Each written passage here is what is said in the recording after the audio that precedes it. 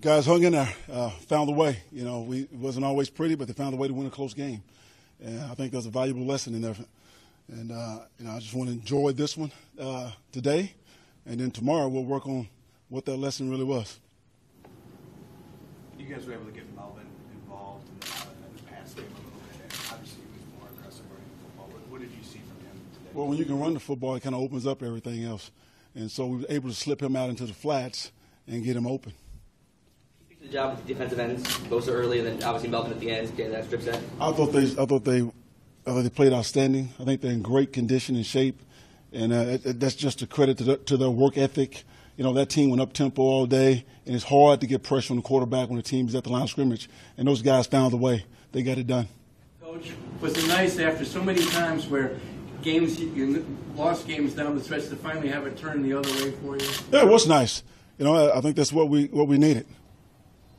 You obviously want to kind of make a play, but like I was saying, Melvin Ingram did, and Gordon. Just can you speak to the guys' resolve down the end? I mean, so many times you guys came up short, but this time it was like you guys refused to lose. Like I said, very resilient team. Very, very. I saw that in training camp. I saw it in OTAs. This is a high character group, and they don't quit. They just keep coming and coming and coming. And even when it's not pretty, I'm just so happy that we found a way to get one, and I believe this can help us get over the hump.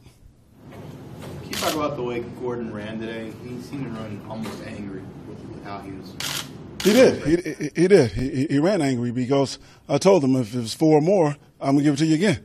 And so he ran like he wanted it again. Early on when the offense was struggling a little bit, Drew really kept the team in the game. I think he averaged over 50 yards a punt. Just talk about the job that Drew did today in the first half. Changing the field position, that was outstanding. And the coverage unit was good.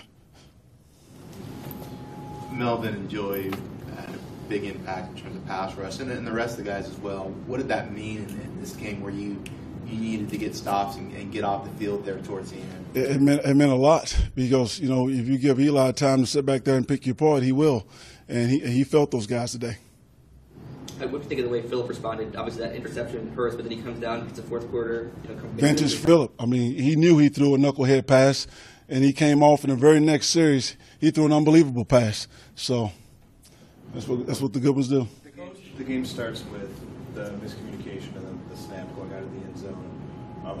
What would happen on that play? It was loud. He thought he heard go.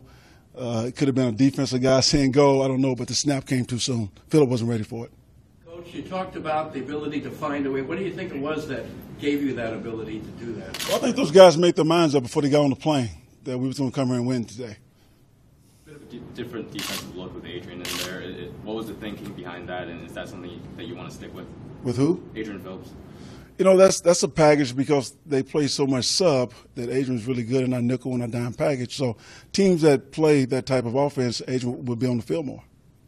You guys went with Hayes today instead of Corey. Corey was inactive. What was the thinking? Hayes is he can play base and he can play sub, and he does some things on special teams. And Corey's not doing as much on special teams, so it was one of those games where you didn't need a lot of linebackers up today.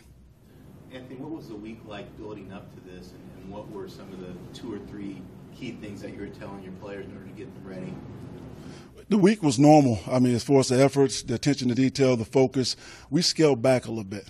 Okay, we scaled back and we're just trying to figure out what our identity is and get good at some things. Obviously, it's been a tough month. So what was the energy like of the team coming off the field? What was their reactions, and how did they react to obviously finally falling? Oh, it was just nice relief, just to get that first one. You can win. We feel like we could have won the first 4, but to actually do it, it felt really well. So by scaling back, I'm assuming on both sides of the football, do you feel like you guys could play a little faster and maybe not think as much? That's the ideal. You always want to go into a game with enough bullets, but you don't want to do too much because then guys make mistakes and they don't play as fast. And we're finding that balance right now, especially on offense.